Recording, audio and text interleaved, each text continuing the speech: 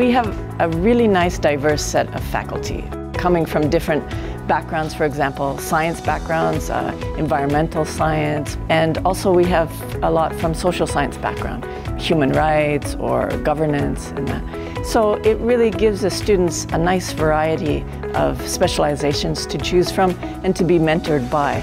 We have a very nice focus on doing engaged research. So these different types of disciplines allow students to get a nice holistic view of whatever it is that they want to major in. Our program is very much geared towards practical experience and practical experiments.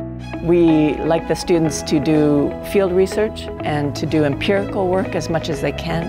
In our second year, we have a flagship program that enables students to work together in research groups and either study abroad and do research abroad or to stay in Japan, and they actually create their own research projects and then administer them and analyze them. So it's quite exciting.